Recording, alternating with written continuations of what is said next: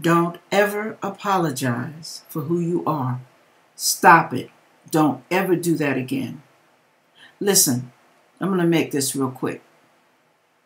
There were years that I used to apologize to myself for being overweight, for being heavy.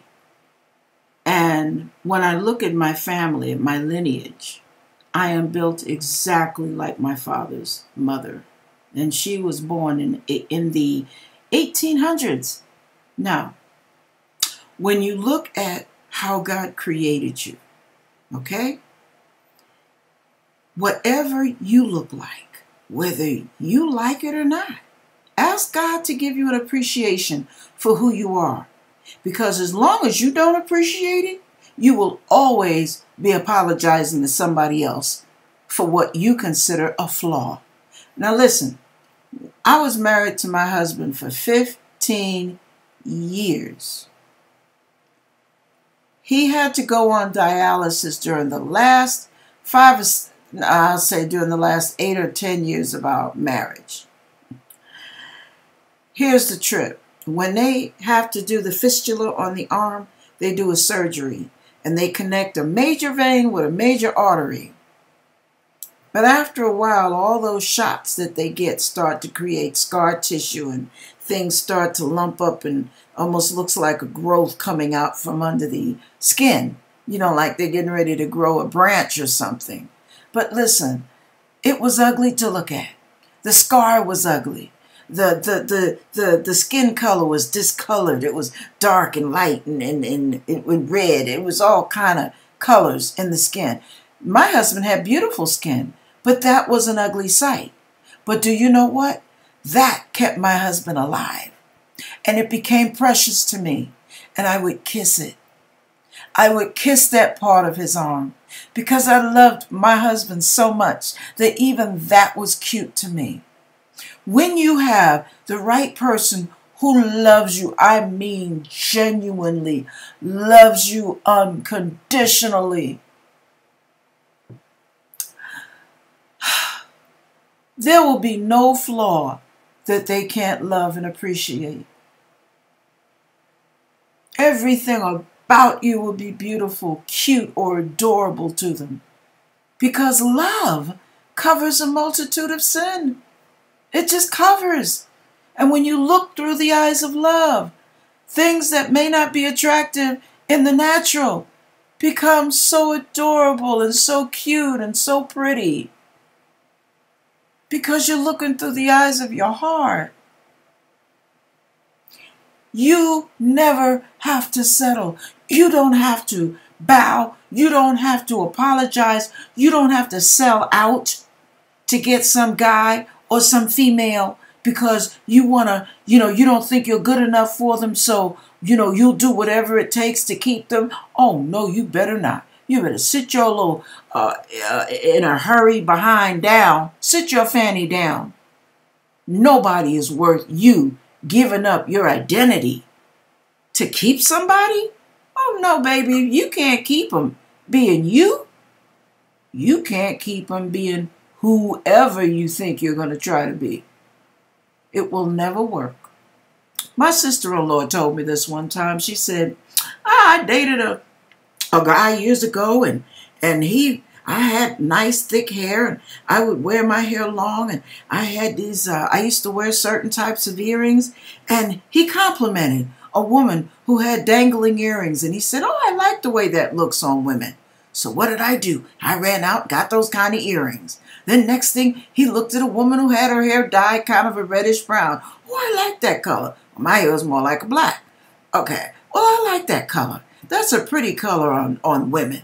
And I went out and got my hair dyed. Now, listen to this. The woman, I didn't do this. This woman did that for this man because she thought whatever he wanted, I will become that. Oh, no. Does that sound crazy to you? Do you hear what I'm talking about? No, you don't do that. If you're heavy and you're getting ready to get married, oh, don't try to lose no 50 pounds to get no wedding gown. In 2 months, you're going to be back up to where you were when he first was attracted to you in the first place. Be who you are. If you want to lose weight, lose for your health, not for a man. If a man complains about your weight, walk. Because you know what? Give him a little time without you. Let him know how much more important you are than just your looks. And if he married you for your looks, baby, oh, you're in a bad way anyway, because age and the years and pregnancy and all that other stuff is going to change a whole lot of stuff on you and on him. Okay?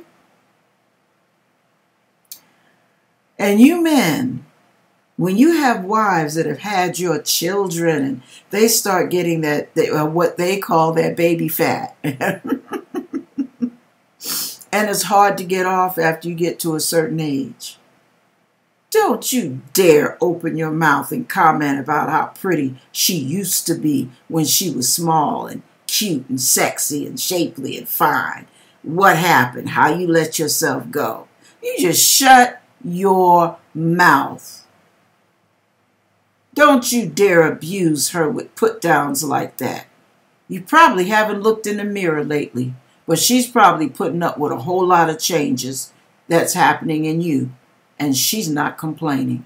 So you shut your mouth, and if you can't seem to get it together, ask God to help you see your wife through his eyes, and ask God to help you love your wife through God's heart.